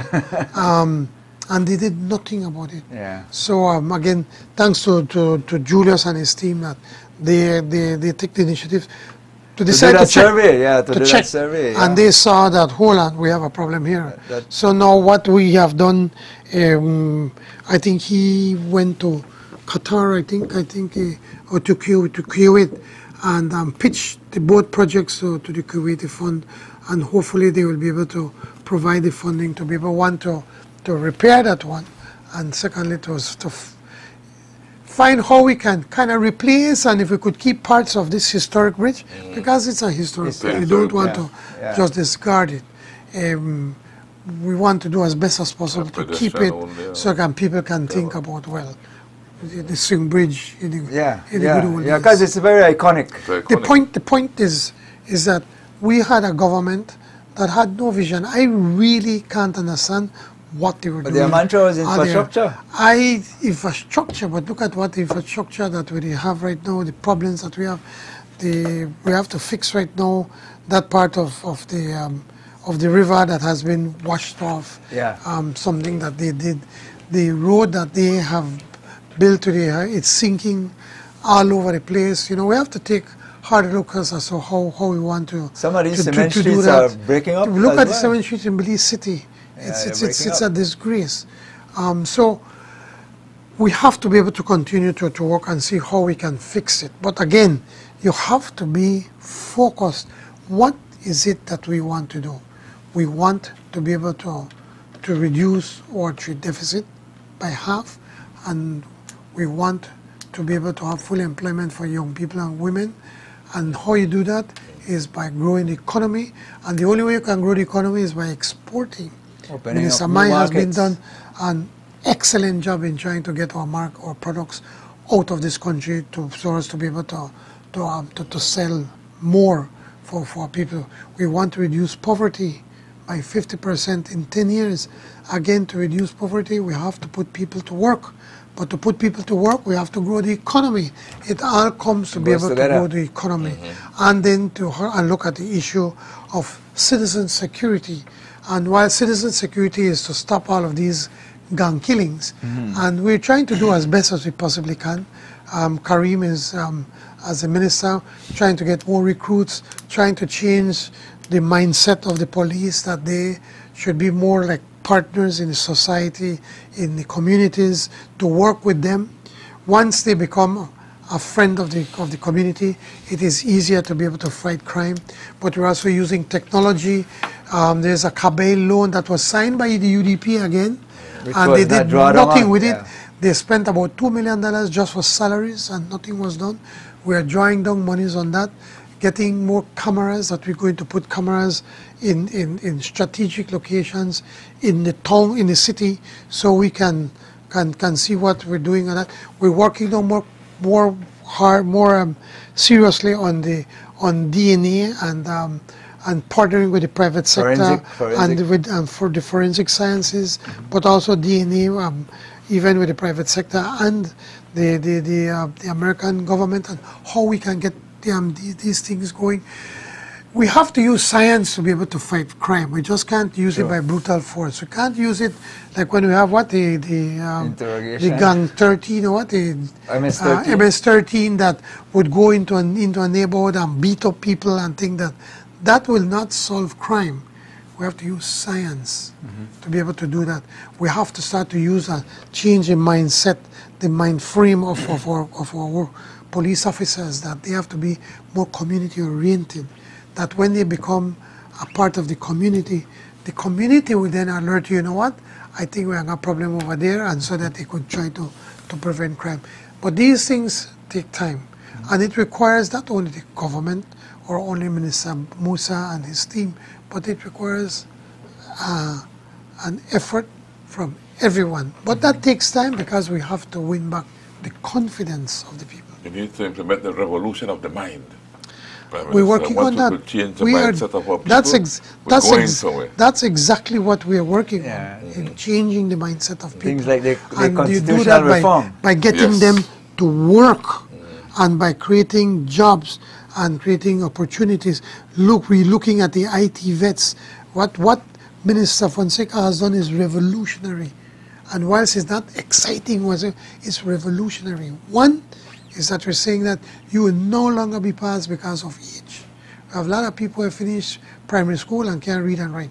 You will only be passed when you are competent at that stage that you are to go to the next classroom.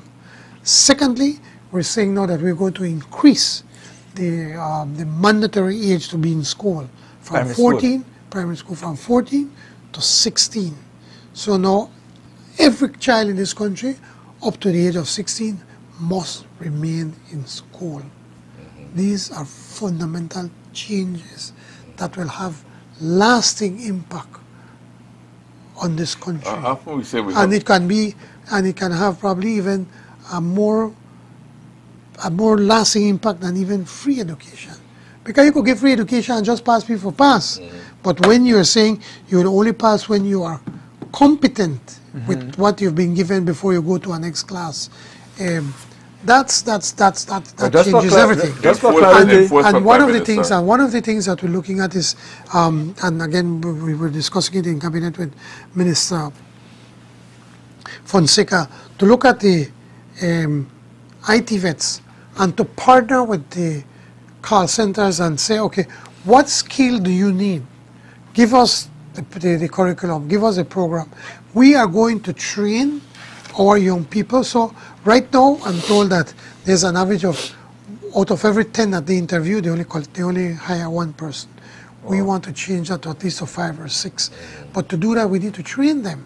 So we are at the point of meeting we first of all, for the first time ever, government met with the BPOs to hear them out and to see what we can do for them. So we said we want to be able now to partner with them so that we can train our young people, so when they come out, they can go straight into one of these BPOs to be able to work. Well, just for clarity, with the age, it's only based on competent, because if somebody is competent enough to move on, if they come out at the age of 12 or 13, they're not going to be asked to stay in school until 16. No, they go to high school. They go to high school. But I just say that for clarity, because some persons were saying no. You have to be in some you have to remain in school until the age of 16. Public hear that. No. Whether a primary or secondary, once you pass, you go. But you have to stay in the educational system until the age 16, which now comes to the issue of the constitutional reform. and the People's Constitutional Reform. Again, a lot of people are getting excited about nothing yet. What we're doing first is pass legislation to legitimize what we're doing. Yeah.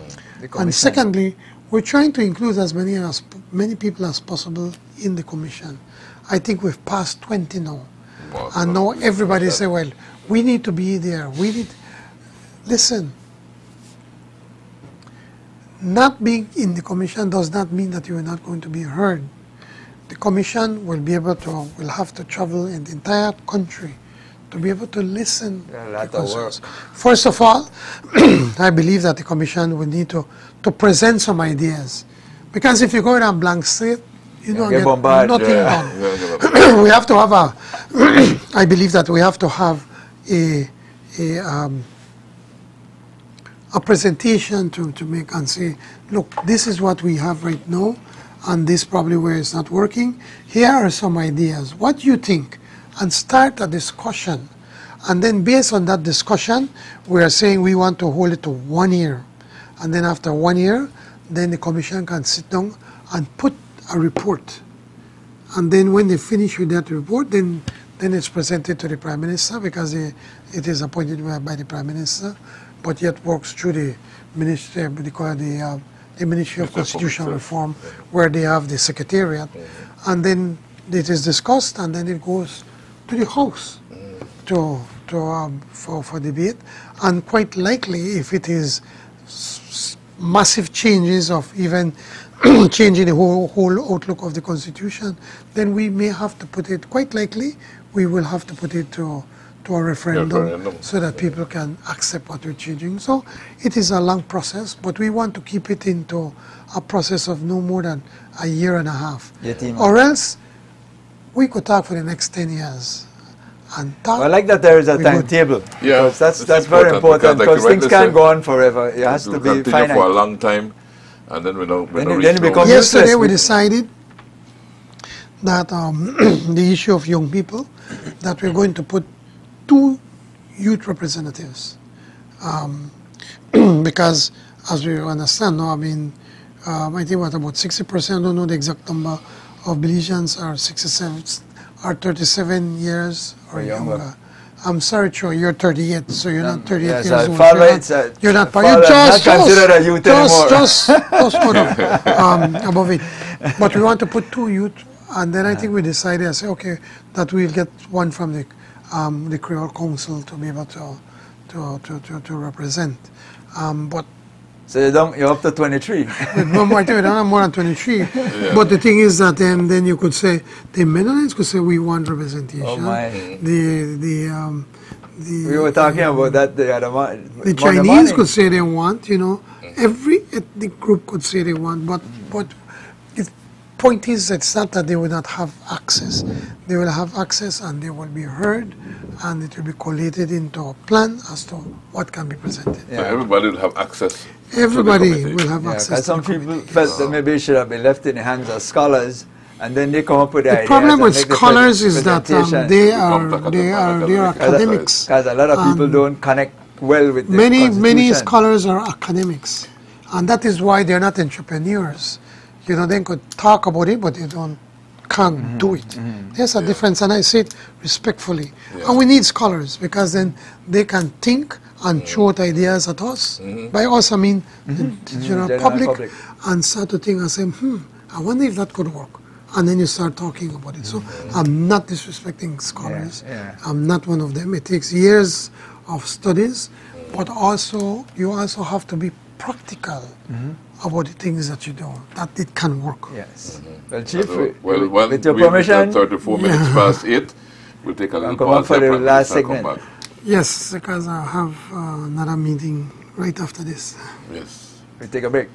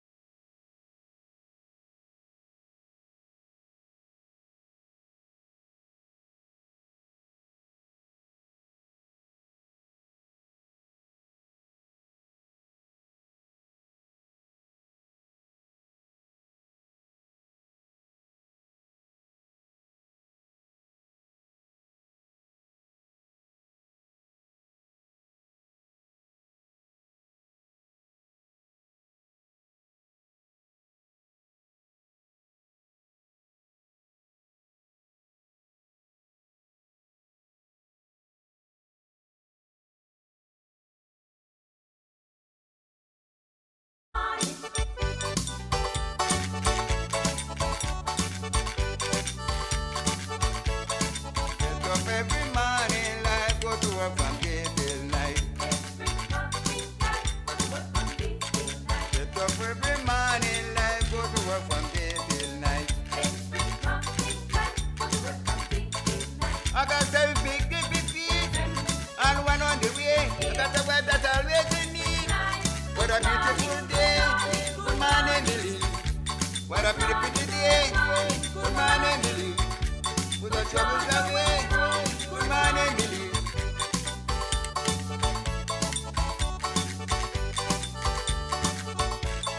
Get up every morning like go to work from day till night.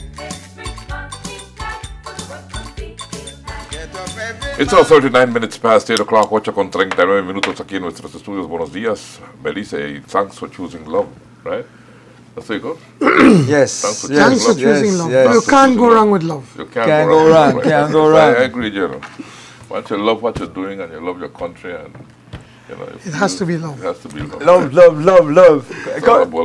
Couple of quick things, Prime Minister. You know, hot on the table. One of them is the latest appointment for the chairman of the Public Service Commission, my friend Maurice Skal. I know there's a lot of hoopla. The UDP has rejected his appointment, and yeah, we are with that. Well, first of all, the appointment is not made yet. It has just been it's a recommendation, and we have to look at different names. I think what's more important, I find it hypocritical of the leader of the opposition, who is always crying out for a second time, for a second chance. He was convicted. He spent 10 years in a prison in the United States, and now he's saying that he should be given a second chance to be able to redeem himself and wanting to be the Prime Minister of this country. And I know he, here is condemning Mr. Kal for an allegation. He was never taken to court. He was never incarcerated. I don't know the details. And the important thing is that Mr. Kal have some very good qualities about him as a person, and that we believe can do a good job. But as always, we are a government. We can't be arrogant about recommendations, and we are also be taking a look at what other names may be available. And if Mr. Kal ends up being the best possible person that we believe we can put, we will proceed. But if we get other names, we are also prepared to take a look at. So it has not been sent to the Governor General. It's still in the process where we're looking at it. It's just a recommendation at this point in time. And the Constitutional Committee is pretty much set, right? The chairman of the Constitutional Committee? Yes, but it goes to we wanted to launch the Constitutional Committee maybe at a press conference. The 1st of August on Emancipation Day. Oh. We thought it would have been very symbolic, but a few members of the board felt that we should not do that yet because they have not been officially named. Now, we could have gone to the House and passed it all in one sitting, but we felt that, we not going to put it out there, and if anybody have any other suggestions on how to strengthen that bill, we'll wait. So that's why it was not pushed through in one sitting. And I'm sure that the opposition would have supported it. But we just felt that we could give people an opportunity. And that's what we did. And there are some people there at the House Committee, I think on Monday, expressing some concerns, some recommendations, and some expressing support. So we will take that into consideration before it goes to second reading at the next House meeting. And what about the involvement of the third parties, Prime Minister? We have invited them to be able to come together. These small parties, and I say it with the utmost of respect, have not garnered more than less than 5% of the vote. Will we have a referendum on the marijuana bill? Yes, we will have a referendum. That's certain. Now the date may change. Okay. when, and I must start out by commending the churches that to be able to garner the 10%. They barely made the 10%, but they made the 10%. And that's important. Yes, yes. And unlike the previous government, remember when the UDP, there was a recall against, I think it was Penner. The UDP back then did everything possible to stop it. And they said that some signatures are wrong and they can't recognize it. They were threatening people. We did none of that. We allowed the process to proceed. And now that the process has proceeded and it's been triggered, we have to come up with a budget. And it's an expensive undertaking. And total for election for the referendum day and the educational campaign, giving the pros and the cons so that then people can make an informed decision, we estimated that it's going to cost $5 million. Once we made that announcement, people were alarmed. They're saying, well, how can we justify spending $5 million at a time when parents are trying to get their children back to school? We still have to fight COVID. We still have to see how we could get people back to work. We still have the issues of inflation. There's so much pressing problems that we need to deal with right now. Ironically, just before all of this, Ministry of Finance, Minister Chris Koya and myself, well, he is the one that met with the Banking Association, and they were expressing their concerns about mixing up illegal marijuana money with the rest of their monies and saying, listen, we have got problems with our correspondent banks. Right. So government, the cabinet at that time decided that we will put a pause. Remember, this has already passed the House. Right. So we could have already put it on into the Senate. It's before the Governor General process. I mean, this went through a long process, you know, because it's in the Senate. They said, you know what, we want a standalone. The law was changed or not? Yes, a standalone, you know, because we were amending, and they want a standalone. So we went back and did a standalone, and we had extensive discussions and consultations. But when that presentation was made to Cabinet, Cabinet said, you know what, make we hold back the enactment of this into law until we can address the concerns from the Banking Association. That, in effect, gave time to the churches to be able to say, okay, get the numbers. So we had already said we were going to hold it back until that can be addressed. Now, there's been this concern about the cost. People from the media, people from different NGOs, and even some members from the churches were a bit concerned. So what we did last week, Cabinet agreed for us to meet with the churches. And we had a long discussion with them, and they went back to discuss it with their people or with their flock. And they have wrote us a letter to say that they would agree to hold back on the referendum under conditions.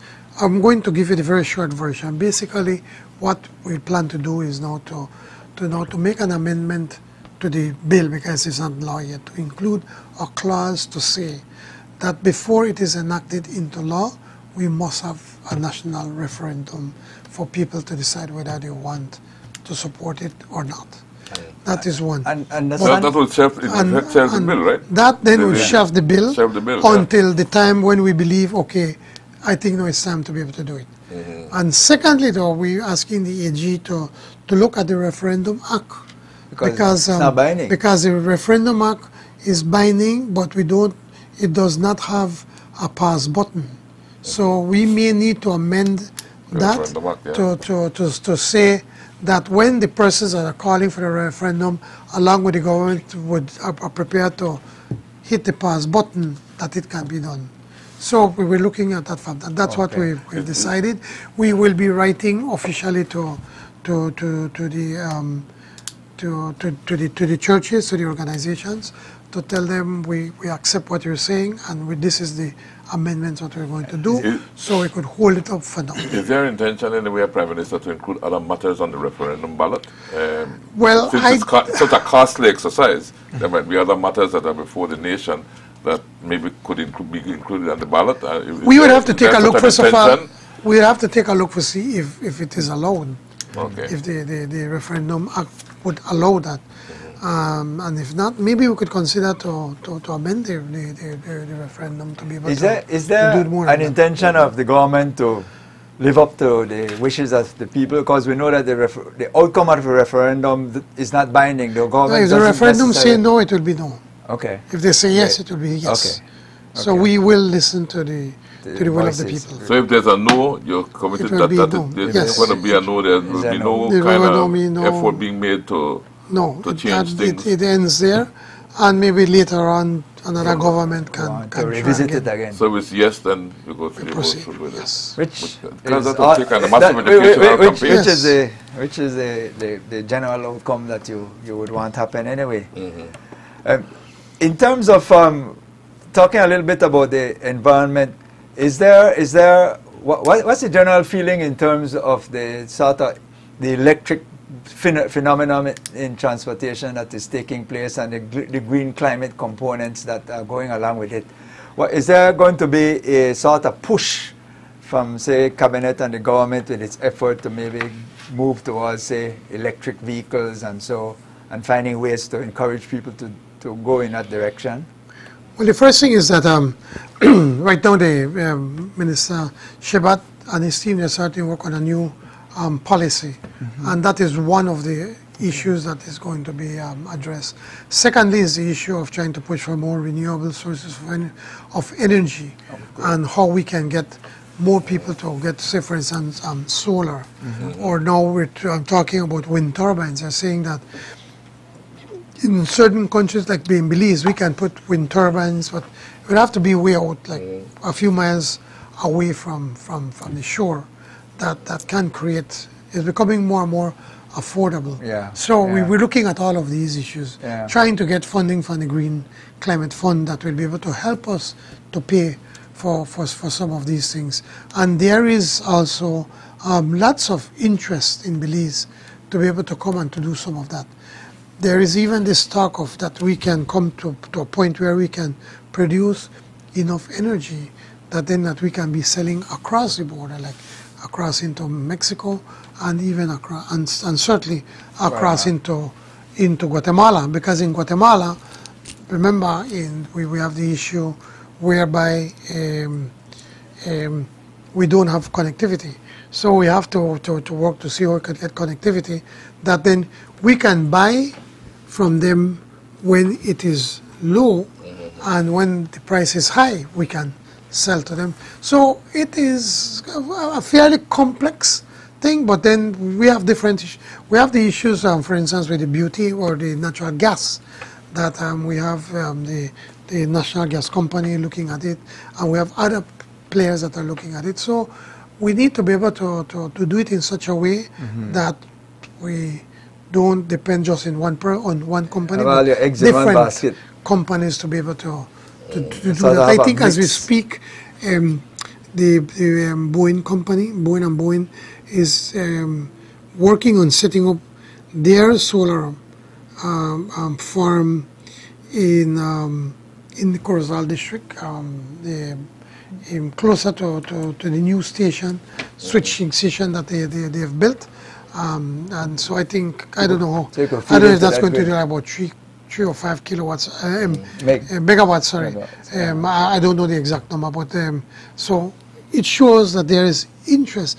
And all of that is happening because there is confidence in Belize. There's confidence that the economy is growing, and with the economy growing, usage increases. And so it goes well for Belize. And then, of course, you have these... We're also looking at the issue, even the sargassum, and probably I may have to take a quick trip to Hamburg, where there's equipment where they can take the sargassum and cut it up and then convert it into energy. So different things that we're looking at. Different things, and as it relates to transportation, of course, that's also... And transportation, so again, that will have to be a part of the policy, whereby if we will reduce the taxes to be able to encourage people to use electric vehicles. Might have an impact on the fuel consumption, but and it's that's fine. Remember our fuel we are importing. Yeah. And if we can produce more and more for energy or for electricity, then it may not be a bad foreign thing. exchange. Yes. The foreign exchange demand. Prime Minister, has an update on the ICJ, the Belize of Guatemala case before the ICJ. Well, we have already put in our counter memorial, and now where we are waiting to hear from Guatemala. There's a slight, for want of a better word, kink in the whole process. When we declared independence, Guatemala quickly, Honduras quickly amended their constitution to include the Sapo de la Keys in their constitution. We all know that they have never had access, and they privately admitted also. Now they are saying that they may have to also put in a claim.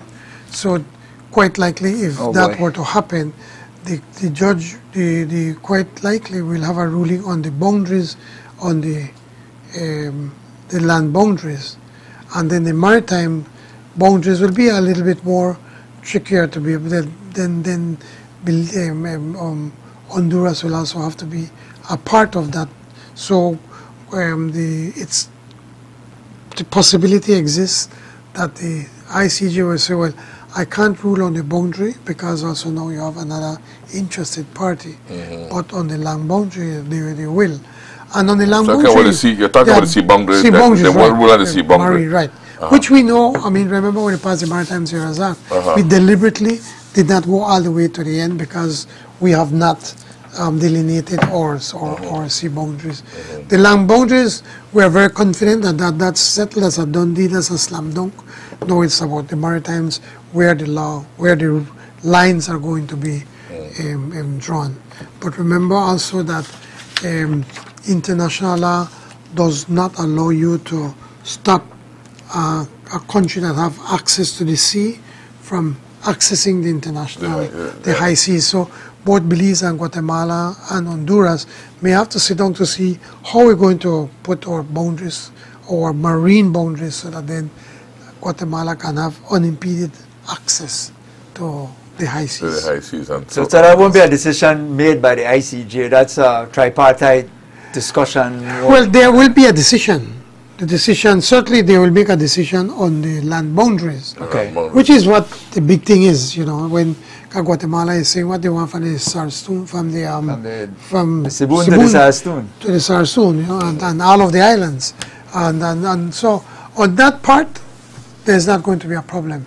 It's more down on the south, whereby because of now Honduras has already signaled that they may want to be able to do something about it, that then will be delay the process for that area. I'm comforted that to hear you say no problem, but a nervous Belizean out there would say,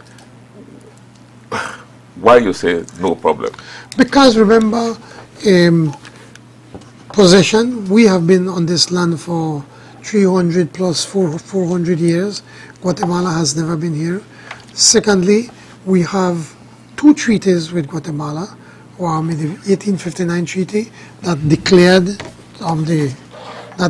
the boundary between the land boundary, and then in 1931 we also then signed notes. We went and put actual pegs, and we shared our notes on what are the boundaries. Keep Cachas, Gracias a Dios is one of them, Garbas Falls, and then Aguas Turbias. I've been to all of them. That is there.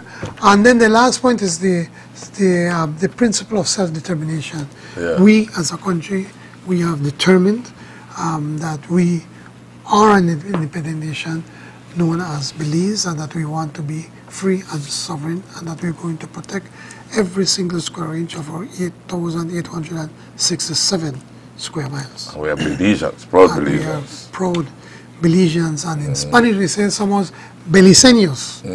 100% beliceños. Right? No, the forward operating base at the Sarstoon, you know that. Yes, the forward operating base on the BDF. The Minister of Defense last week, Minister Marin, appealed to us that it's in a bad state of disrepair, and again, I blame the former government. I mean, they knew that it was in a bad state, and they did nothing. They splurged money on other things and not on what is necessary.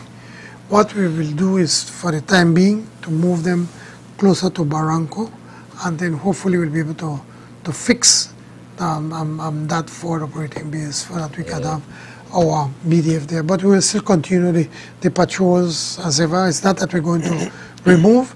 It's only that the place is unsafe. It's tilting, and it can fall looking to fall into the river any moment into the sea. Into the sea. Yeah. It's a shame. It's a shame what the previous government has done, because they had the money to be able to do that. You should look at how the BDF camp looked, and we again, with a little bit of money, little at a time, we're fixing it. I mean, and they believe they need to do better. Look at what we've did with the fire stations. We've been fixing many of them, getting second-hand fire stations, fire trucks to be able to countrywide. I mean, and again, is there a plan to build a new fire station in Belize today? Yes, that is still the plan. Right now they're being housed at the Marion Jones. But yes. Okay. Just coming back a little bit to the ICJ, is there any concerns as it relates to economic exclusive economic zone that we may lose some of that as well, or and how that would impact on our Blue Bond commitments? And is there any no, such that trend? will not happen. It will not affect our Blue Bond commitment, because the Blue Bond, the areas we are committing to protection is not in that is that's away from that area. Okay. And the issue of the exclusive economic zone depends on where your lines. Yeah, where the lines drawn. Yeah, because it kind of goes out 200 miles. Well, if Belize and Honduras run our lines, we're going to intersect. Blackout. We have blackout Guatemala. So international law dictates that we have to move the lines. Easement. And easements. That's what the maritime areas have to do, I think. Yeah, that was it. Yeah, well, Chief, we're dead on 9. We are dead on 9, and Prime Minister said you have to go. Yes, so we don't want to. So we don't want to delay more than miss the Zoom call. Because we don't want next time when the Prime Minister show up and he say, "Don't keep me too long." Well, I've been here almost 2 hours. Yes. It went so fast. But it went fast. Yes, it went fast. Any closing comments? Anything that you feel that the public needs to hear about that we may not have gotten a chance to delve into? Well, I think you touched most of the important issues. Certainly, I just again I want to thank the Belizean people for the support that they continue to give us. Village councils, I think about 140 plus of the villages. That in effect shows that there still continues to have tremendous support for the POP. I want to assure them that the position to be the Prime Minister of this country, whilst to me it's humbling. I'm humbled by the fact that my colleagues and people felt that I can do this job. I don't know all the answers, but I have good people around, and that we work hard, and that every single day our goal is to be able to make the lives of our people better. Everybody for Win was not a political slogan. It is something that we live by every single day. That said, let's continue to pray to our Lord to protect Belize. We're in the hurricane season. We've been having a number of rains, but at least we can be able to deal with that. And we continue to pray for God's blessing on this wonderful little country called Belize. That is the most beautiful place on earth, but we also have to do our part to keep it beautiful. I get very upset when people just drive out in their vehicle and they throw garbage. I don't want to choke them. I mean, and I'm begging people, please keep it in your vehicle, and then when you get home or somewhere, put it in a garbage can. Because when you are in Chetumal or when you're in the United States, you don't do that. No. But you can't do it in your own house. It should be a shame. Yeah. So I'm begging them, please. We concur. We concur. Whole next discussion, you know. Well, what we've been doing, look, Julius has been, you know, with the same funding, getting some people to be able to pick up garbage, if you notice, trying to keep the highways clean, but we clean it and by the next week it don't do it. You ever cut it, when you cut it, you realize so much debris is there. That's the part of the revolution and the mining piece of it comes in, right? Because if we don't understand our country, we don't know our country, then we can't love it. Once we know it, understand it, and love it, about it, then we will love it, and then we will take civic pride. Civic pride. So we need again, and to both of you, again, it's always a pleasure to be here on Love FM. Thank you so much, and continue doing the great job of educating and keeping our people informed. And please don't let the cynicism creep into you. We need to be positive to get this country going in the right direction. Like we always say, our job here is to engage our people, and hopefully we inspire them from time to time, open up their minds so they can think and look at things differently, not lock in the same way people want to think all the time. So certainly we appreciate the fact that you made the trip, Prime Minister, to be here with us, and I think we covered a wide area. I think the Belizean people can't say that they don't understand what it is you're trying to do in all the various areas that we covered this morning. So certainly, Chief, if you allow me an opportunity to thank Karen Coote for being on radio this morning. Certainly want to thank Giovanni and William Usher, our master control operators this morning, as well as Andrew Jones for streaming, and Manuela Ayuso, our producer, and all those who are behind the scene who made this show possible. We want to say thank you as well to our viewers and listeners throughout this beautiful jewel of ours, as well as those in the diaspora. We say come back again tomorrow, where we will do this all over again, just for you.